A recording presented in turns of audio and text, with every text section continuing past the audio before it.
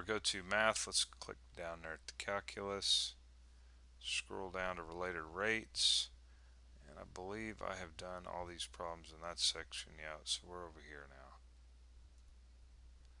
2-1. Let x and y be differentiable functions of t. Find dy over dt when x times y is equal to 5. So do you remember doing implicit differentiation? That was in the previous section, or the one before that, I guess it was. Remember that? Well, this is similar to that. X and y is equal to 5. Okay, I got that written down. Hope you wrote it down too. Let's move over to the whiteboard. We're using green ink. Do you mind? We have x times y is equal to 5. And we want to find dy over dy over dt. So what we're going to do here is use kind of what's called like the product rule. Alright, it is the product rule, I guess. So the derivative of x is 1.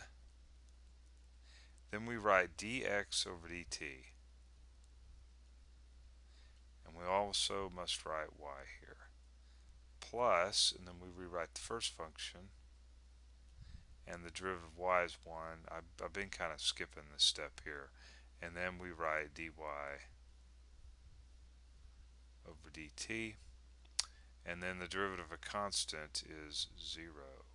So now what we need to do is, and normally I don't write stuff out, but I will, solve for dy over dt, because that's what they're asking us to solve for.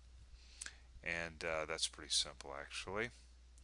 We're going to take all of this over to the right hand side of the equal sign, so we got x times dy over dt is equal to negative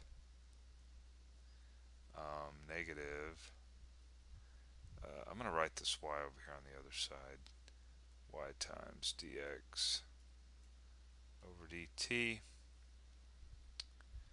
And, oh, what just happened? I'm not exactly sure. Something weird happened there. Must have touched the screen. I don't know what I did. Anyway, so we're solving for dy over dt. So now we're going to have dy over dt is equal to negative y over, bringing this x diagonally down, and then we have dx over dt. Okay, so we got dy over dt is equal to negative y over x times dx over dt. So let's hope negative y over x times dx over dt. Yep, and that's what the script says, so there it is. Alright, come on by and practice that, and I shall maybe see you there.